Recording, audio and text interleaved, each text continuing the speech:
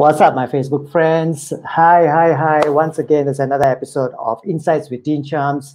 Okay, guys, we all know that the times are hard. It's really messy times.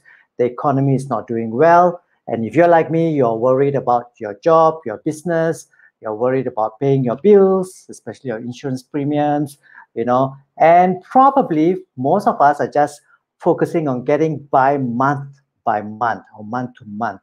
I initially didn't want to talk about wealth, but when I was chatting with my guest today, he made a lot of sense, and I thought, you know what, this is something a lot more people needs to know, and they need to think about wealth the way my guest Marzuki is thinking about wealth, and think about it a bit differently. But you know what?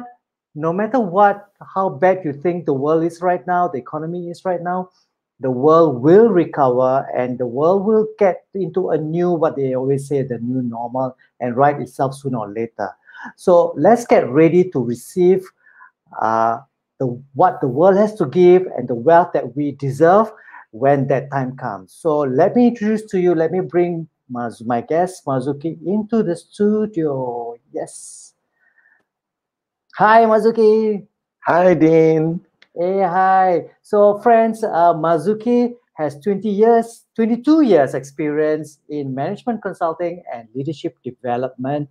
And he had some shifts, some transformation in the way that he views wealth and how he has transformed himself. So, he is so kind to share with us his new perspective on wealth. Welcome, Mazuki. Thank you. Thank you. Thank you for having me here. It's a great pleasure and honor for me to be with you and your friends. Thank you so And much. I hope what we are going to discuss today will be useful and beneficial. Excellent. I'm sure it will be. Okay, let's get right down to it. All right. So I remember when we were chatting, you say that creating wealth is simple, but you also say that making money is not the same as being wealthy. Like making lots of money is not the same as being wealthy. So then, what is your definition of your wealth? Okay. So before I go into that, just want to mention it is not Mm, my definition. okay. This definition came from the studies of first generation millionaires. These are the people that I want to follow, I want to model because they have created that track record for themselves. Mm, So, wealth from them, what I learned from them, are basically the things that are valuable to us. What's valuable to you? What's important to you? Uh, my life is important to me. My mhm, health is important to me. My family is important to me. So, all of those things that are important to us, they are valuable to us. That's wealth.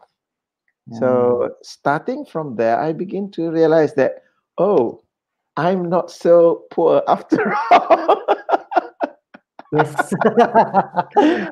Because that's a mistake that I made, previously, because I measured my wealth only based on the financial perspective.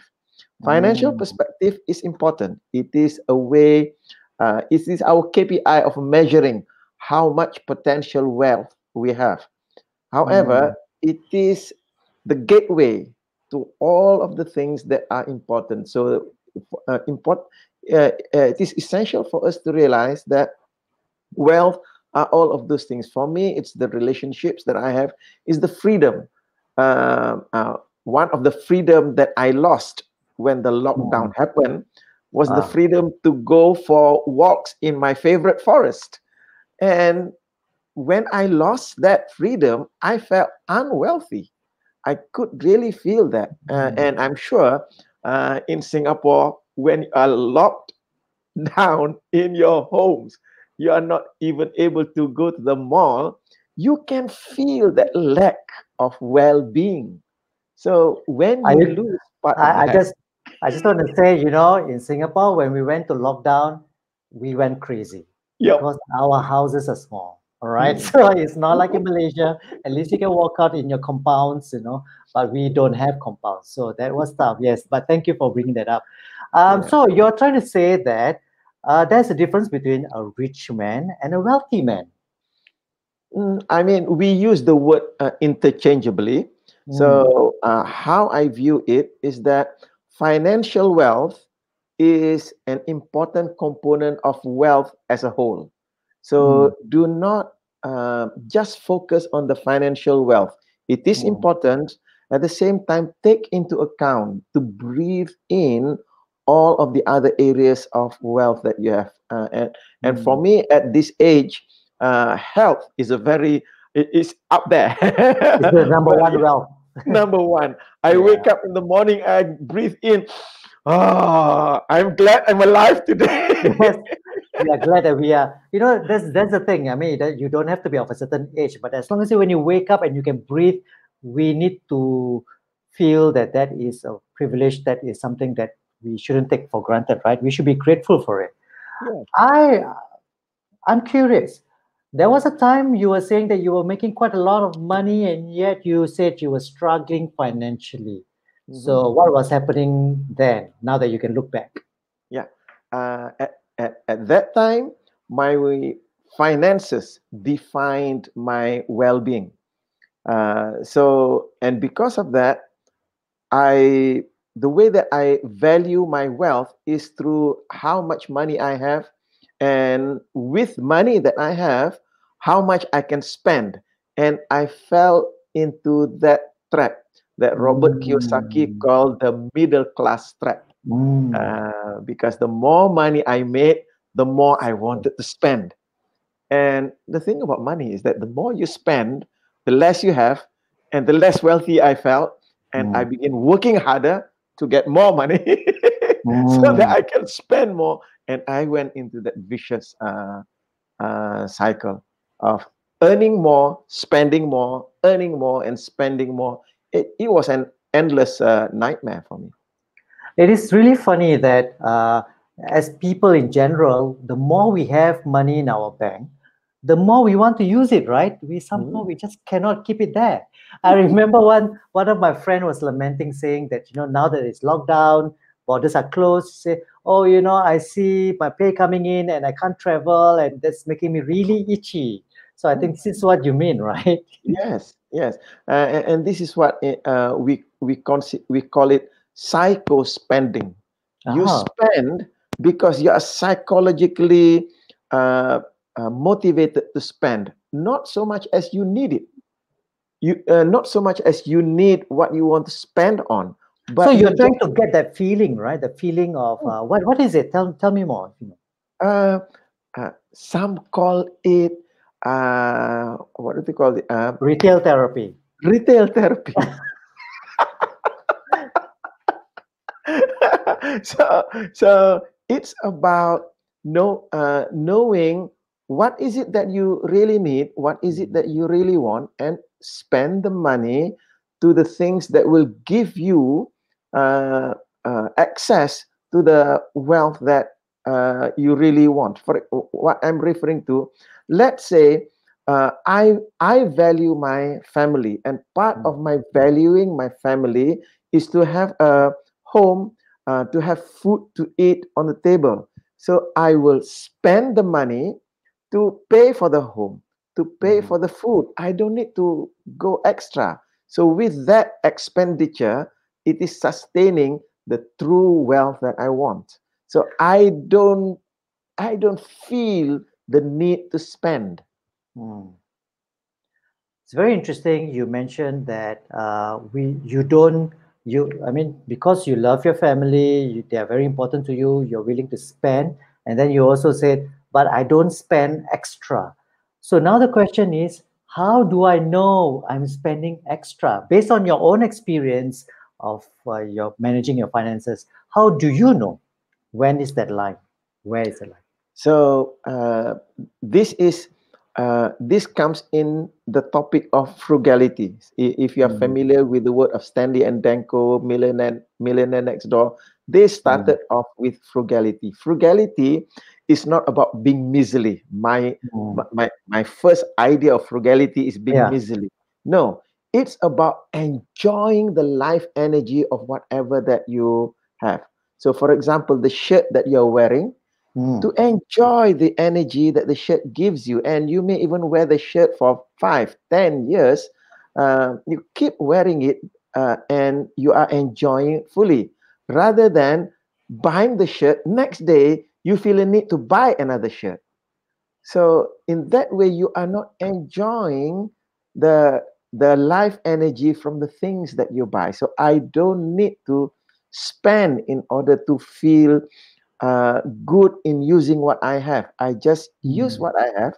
And once the life energy goes out, for example, let's say I grow wider and I can't fit into this shirt anymore. Or the That's other way when around, let's be hopeful. that's when I'll go for another pair of shirts. So I don't need to spend in order to feel wealthy. That is psycho spending. So what you're trying to say is that we know that we somehow instinctively know that we are spending unnecessarily because we already have enough.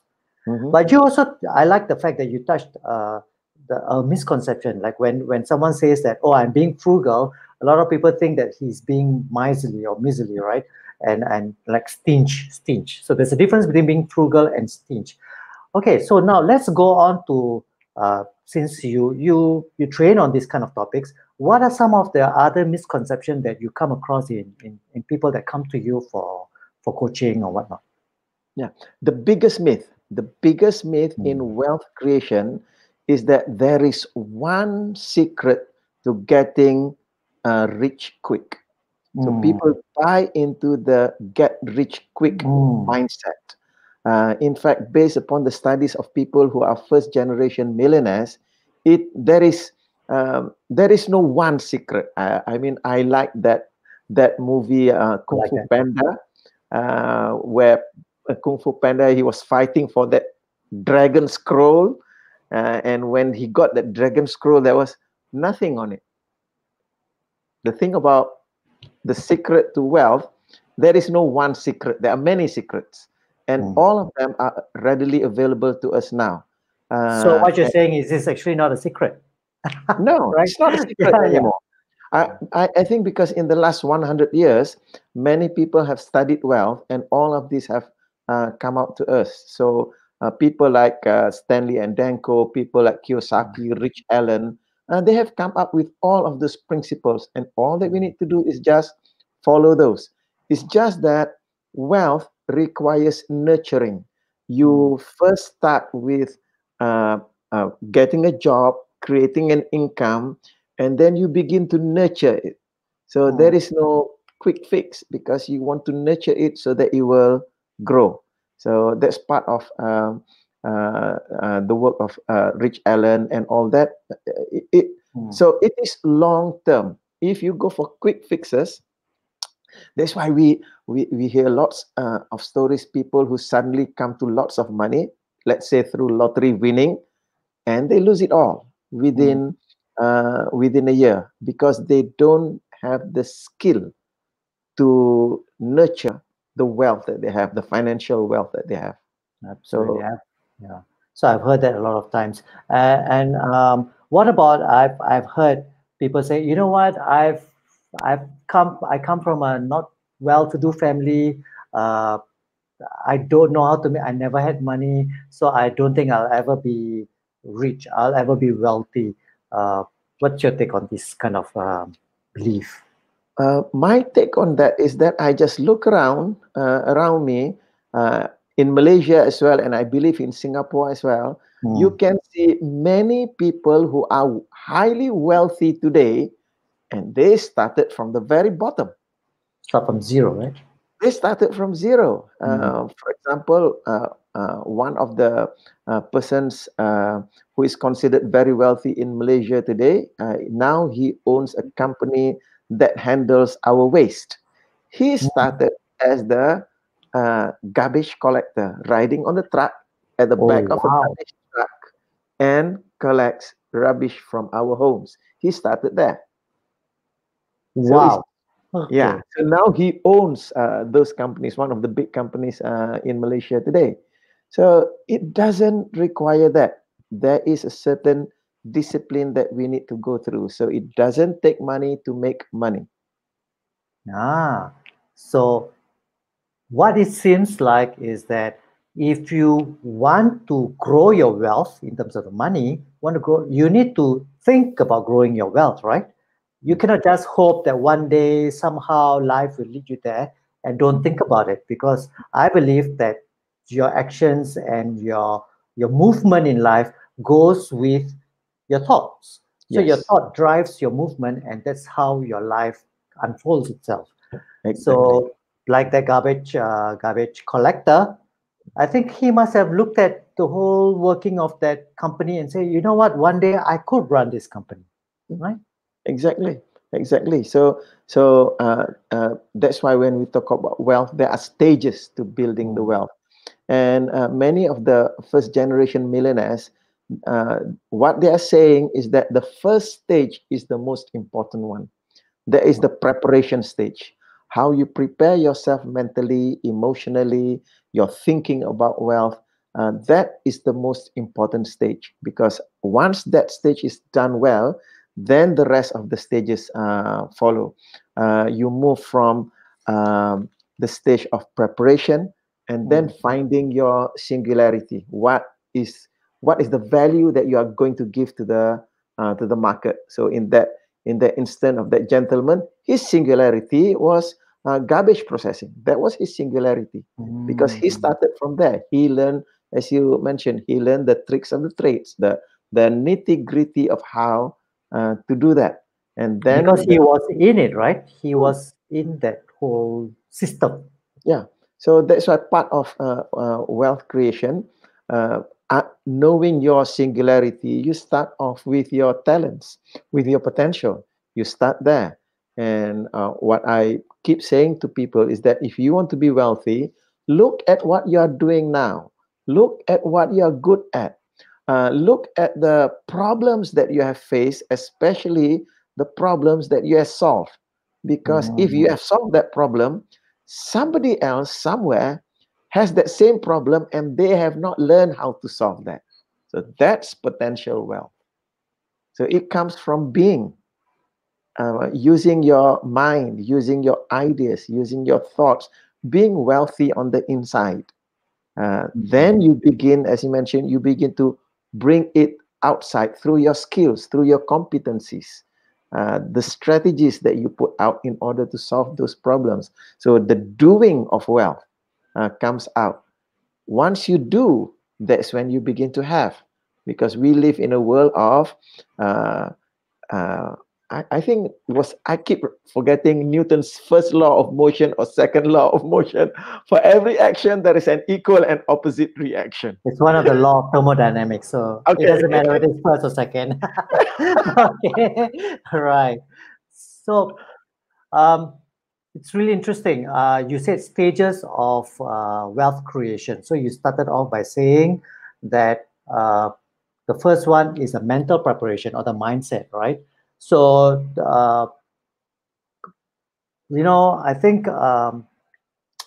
I think this at this point, what Pamela Wigglesworth has asked is very apt. So she's saying, so now we have this problem of the pandemic, right?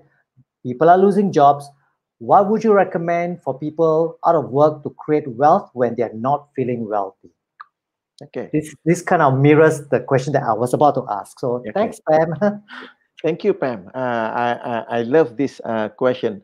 Actually, there are two components to that question. One is the recommendation for people who are out of work, and the other is the issue of not feeling wealthy.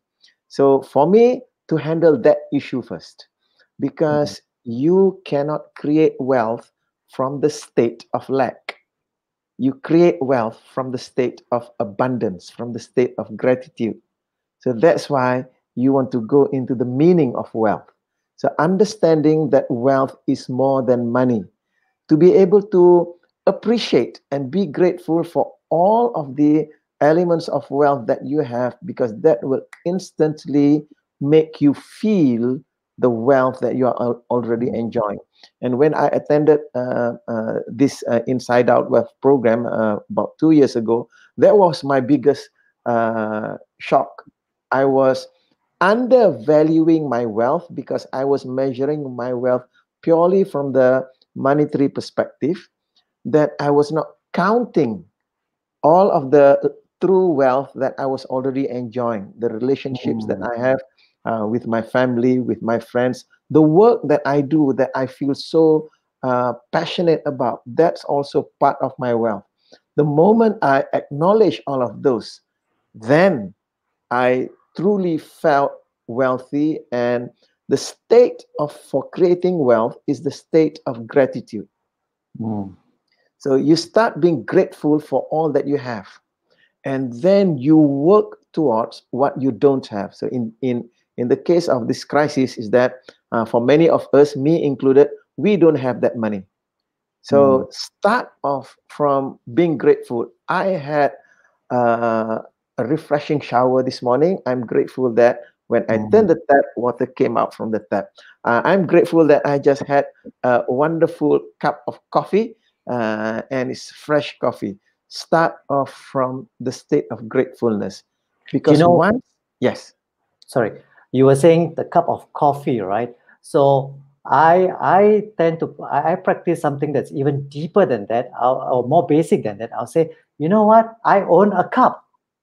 That's a big deal, right? And I have coffee to make, and I have a yes, cup of coffee. So yes, just going right down to the really basic things that we assume that no, it's no big deal, but actually it is a big deal because there are people who don't even have anything, not even a home, not a possession. They probably only have the clothes on their back. That's it, yes, right? Yeah. yes. Yeah. So at one time, I used to complain internally to myself that after every meal I have to floss my teeth to get rid of anything that's stuck inside there. Then I came to the point, I'm grateful that I have teeth. Oh, nice. Yes. And this can be said at any age, right? We Yes. don't agree. Yes. So that's where we start. So that once we are from the state of gratefulness, then our words and our action is from the uh, carries that state of gratefulness, and we are operating from abundance rather Okay, than from lack. I just want to stop you there. I have a Mm, question. So yes. we hear about this word abundance very often in this kind of discussions. Abundance is a very big word. So can you describe more what does abundance really mean? Hmm. Ooh, that's a big question. It's a big What I question. Oh, a big understand, word. Yeah. what I understand from abundance is the state, the feeling in the body that comes from the meaning that all of the things that I need in life are already out there. Mm, It is in abundance, mean it is plentiful. And the only reason that I don't have access to a lot of those, for example, money, is that I have not had the right skills in order to get them. So if mm, I want them, I just need to learn those skills. So what I need, it is already out there. What I want, it is already out there. Can I just also add to the definition or the description of abundance? It just means that there is enough for everyone. Yes. So that means that don't say that, oh, this person has gotten, let's say in a business, oh, this person has gotten that client, so now I have one less client. No, actually there's so many clients out there, so many projects out there, that if you keep going looking for it, it will come to you, and there will be enough for everyone, no matter how many competitors you have. So it's the same Yes. for the jobs. I believe that even though you may be worried about your job, you may have lost your job, you must believe that there is enough jobs out there for you, and you just need to go and look for it. Yes. Right, Yeah. Mazuki? Yeah. Exactly. So let's say, Dean, you are getting all of the clients for training, let's say, Mm, because I'm in the area of training. mm, So all of the clients that you got from training, you are not taking it away from me, because those are the clients for you. And the only reasons I'm not getting those clients is that my marketing is not up to par. That's all. You are not taking anything from me. So that's where, coming from the position of responsibility. So I am not laying blame on others. So I'm looking at myself. So what have I done right, and what have I not done right? And I want to learn those skills. I like the So, word, the play of word, responsibility, not response. Okay, carry on, please. Yes. yeah. So the first part is uh, to accept, appreciate all of what I have, because that creates that state of gratefulness. So Mm, that what I say and do comes from the state of gratefulness and abundance. So the mm, next part about Pam's question there is mm, that, what recommendation that can we give to the people who are out of work? So mm, that is where looking into, I mentioned to you the singularity. There are three elements to the singularity. First element is potential. So I look into the potentials that I have, and then uh, what part of those potential have I gained expertise and mastery? So mm, then I can bring it to the market. So there are quite a number of skills involved here. Uh, what I realize is that this is for me, okay? My weakness is when it comes to the market. I don't have those skills yet. And the only reason why my talent and skills are not reaching to the market is because I have not fully learned that skill of marketing. That's ah, all. okay. So to take out your your competencies and your skills, and to learn the skill of how to approach the market, because your singularity is the intersect of your potential, your passion, and the market or profit. Mm, So, and especially in today's day and age, the point that Pamela mentioned there is that the how we reach the market is changing.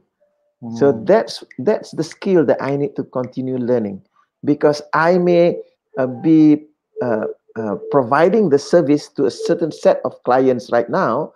However, since the market has shifted, then my clients can just evaporate. So it is not the problem of the market has doesn't want me anymore. The problem is that I'm not up to date with the way that I reach out to the market. So mm, understanding that, okay, what are the skills that I need to learn, and learn that very quickly. So people who are out of work right now, a friend of mine, Rajan, he's in the area of financial planning.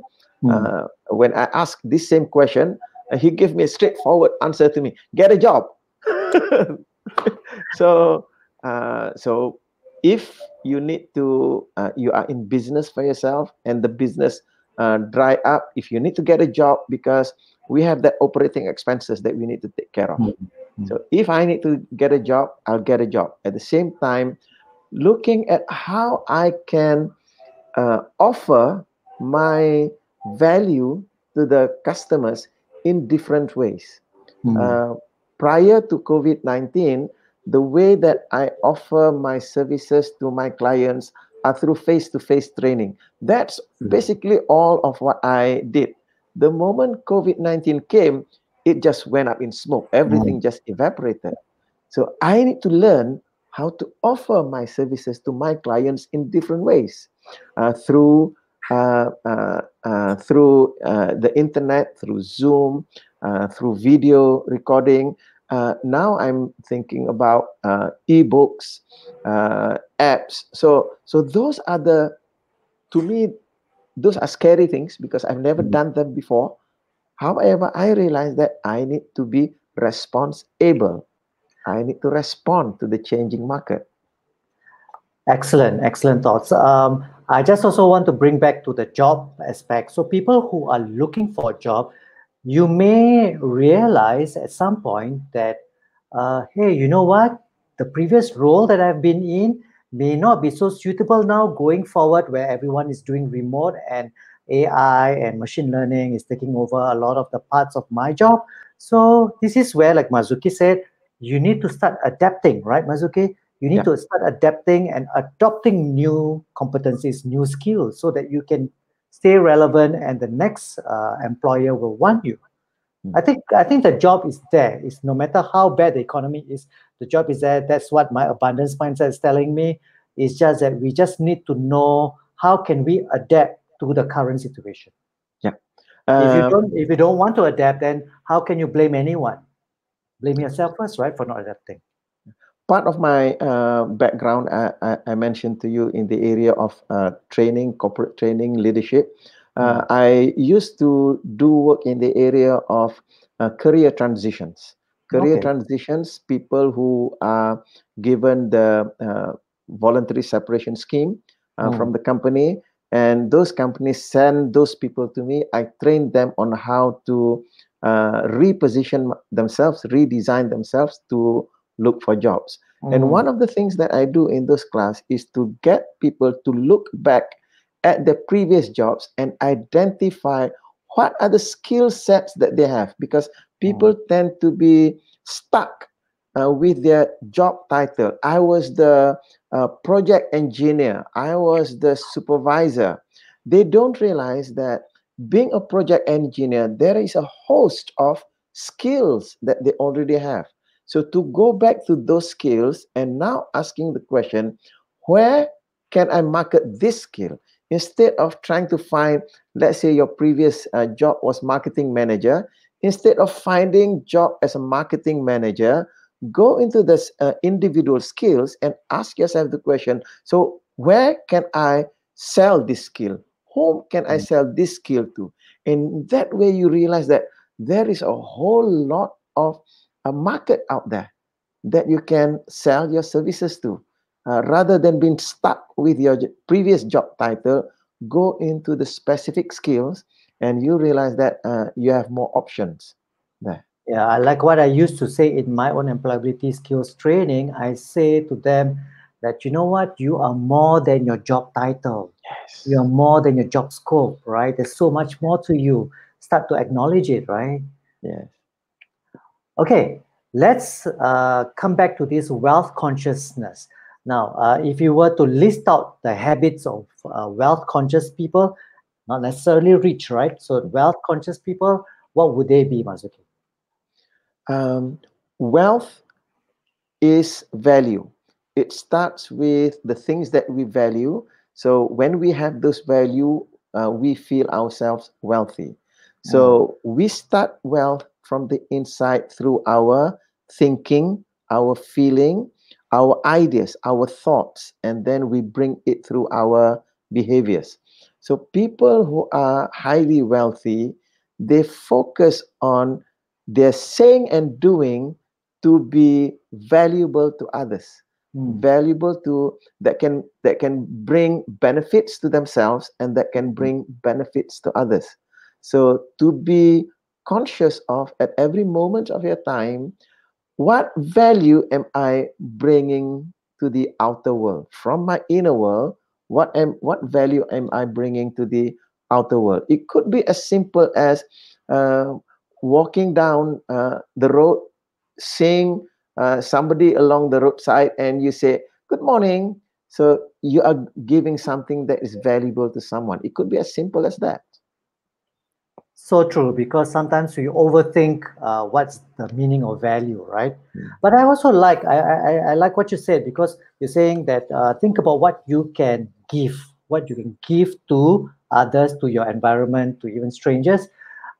Sometimes when we think about being wealthy, we think about what can we take, what can we take. It's like it's always taking, but now you're also saying we have to give. Yes. It starts with giving, right? Okay. If I were to, okay, now let's say I don't have a wealth mindset. I want to develop it after listening to you. What is one thing that I can do on a regular basis, be it daily, weekly, whichever? What can I do to slowly develop this and start shifting my mindset? Okay, so as I mentioned earlier, the state, the mental and emotional state for creating wealth is the state of gratefulness, gratitude. So the Mm, one thing that you can do is to begin this habit of being grateful, to accept what you have, to appreciate what you have, and be grateful for that. because from that state of gratefulness, then what comes from your mouth, what comes from your hands are things that will be valuable, things that brings benefit to others. Wow. Yeah. So as you give value to the universe, that's when the universe will bring value to you. That's a beautiful. We are wrapping up, so there's a beautiful way to wrap up the whole conversation, Marzuki. So, friends, if you want to talk to Marzuki more, if you want to know more about what he does, you can go to his website www.nsnlp-academy.com. So, thank you so much, Marzuki, and I really, it's really nice. You already make me feel wealthy because I was saying that you're the man who makes people feel wealthy so that they can be healthy, Yes. wealthy. So, perfect, perfect. So, Thank you. thank you. So, Yeah. I'll take you up because I have a plug to do now. So, thank you, Mazuki, Thank and you. we will keep in touch. So, friends, I just want to share with you something that I have just produced. Mazuki was saying, give value to people, right? So I have just produced my book. It is finally out, the Publicity Playbook. Yay! So I wrote this in 10 days during the lockdown, and it took a good 2 months to produce it to this. So if you want to check out more about this, please go to the website, the Publicity Playbook, which is the website.com. So it is written specially for subject matter experts, consultants, trainers, anything. If you sell yourself by your expertise, you need to know how to promote yourself. And this book is talking about how you can get the media to feature you, not by advertisement, but by giving you interviews, contributing articles. You know that people in your industry, in other industries have been doing it. Now you can do it yourself. This is based on my 15 years of experience in public relations. So I hope you'll go there and check it out, publicityplaybook.com. Great. So have a good day. Bye bye.